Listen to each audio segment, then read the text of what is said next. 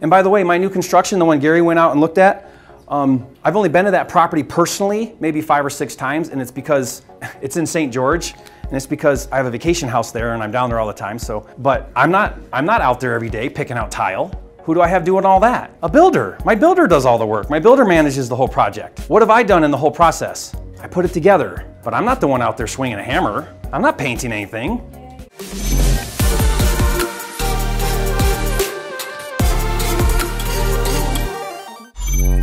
But I understand the model, I understand the numbers, I understand the market. I'm the high level. Up here, when we talk about you right here, there are 2 roles in any business. Strategic and tactical. What's the difference? And tactical is what? Tactical is the day-to-day, the grind, the day-to-day.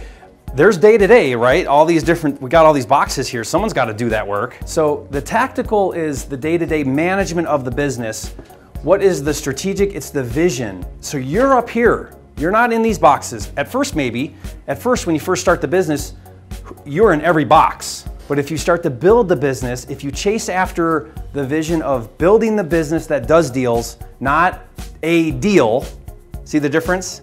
If you're after doing a deal, then you're entirely tactical. If you start right now with the intent of building a business that does deals, where do you focus your energy? Strategic. Your role up here should be 90-10. It depends how quickly you grow your business. The intent is you're replacing yourself with what? How do you leverage yourself? How does any business leverage? Leverage meaning scale. What do they have? There's 2 things. People and what? Tools, technology, processes, yeah, software. But you still have to have people, key people, because nothing's completely automated. Even McDonald's isn't completely automated, almost. But you have those 2 things, and you're leveraging those 2 things.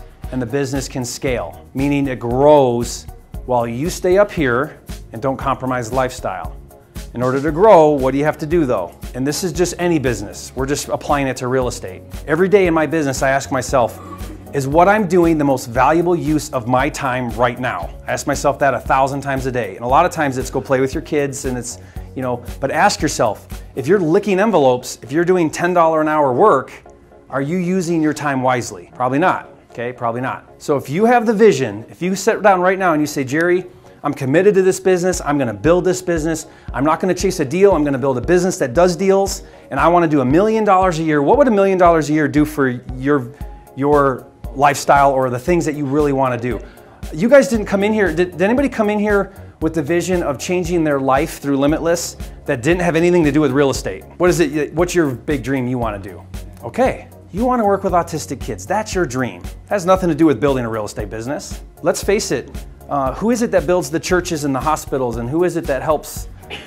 You know, when I went to Guatemala with my son for a week, and guess what? We were building houses for $2,500. Builds a house for a family. Life-changing, a house for a family for $2,500. But does it take money to do that? It takes money. There's no way around it. It just does. This could be your cash producing model, you know, the means to an end. Candace, this is your means to an end maybe, right? And that's probably why you're here, to develop some kind of means to an end, meaning the end is that you want to work with, you want to do autistic things, right? So here was the big mind shift for me, or the big change for me.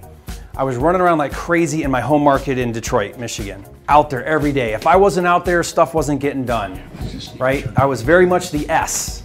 If I wasn't there, things weren't happening, I wasn't making money.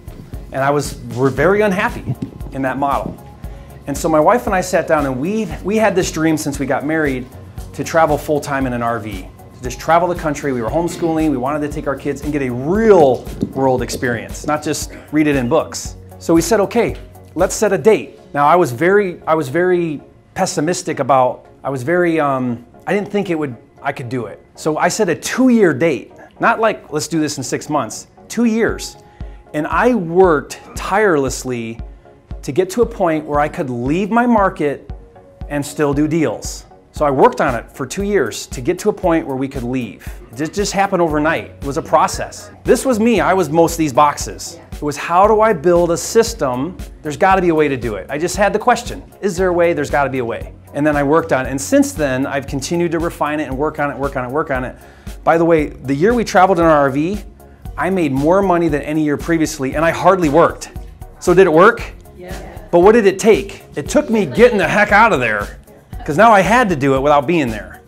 So it just, for me, it took that leap of faith. And by the way, my personality, my style is to jump into the deep end of the pool and doggy paddle. Like I don't, you know, it's just like, do it. Yeah. That's, some people don't do that. It's for me, has anybody read the book Ready, Fire, Aim? Yeah. Instead of Ready, Aim, Fire. I just find that if I just dive in, I'll learn so much more making mistakes than I would if I try to do it without making any mistakes. I think that's the fastest way to learn. At the end of the day, it's mindset.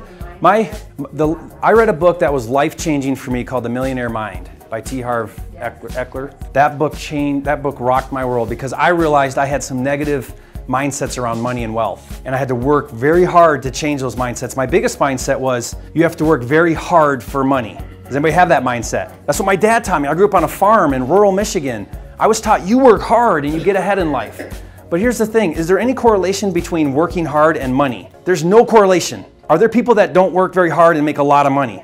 There's no correlation. That's, you decide that. Not, there's no rule that says you have to work hard to make money, okay? I've worked very, very little. I've hardly worked at all on the deal that I went out with Gary with that's gonna make $250,000. Your mindset, because obviously that was a very broken mindset that you couldn't have succeeded with.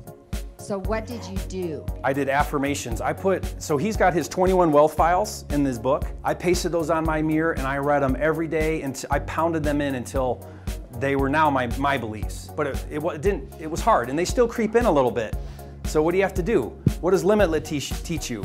You constantly are doing self-improvement. It's like Zig Ziglar says, it's like taking a bath. You don't take a bath once, right? You do it every day, right? So I continually work on my self-improvement. I consider that the most important thing I can do is my personal development to build this business. So I'm at a point now where improving this system is my #1 focus. It's not to do a deal. In fact, I'll go into a new market and I'm fine to not make any money there to build a system first. Because I know once the system's built, it's gonna happen. Meaning I find my team, I find my people, I build my departments, and then we turn the juice on.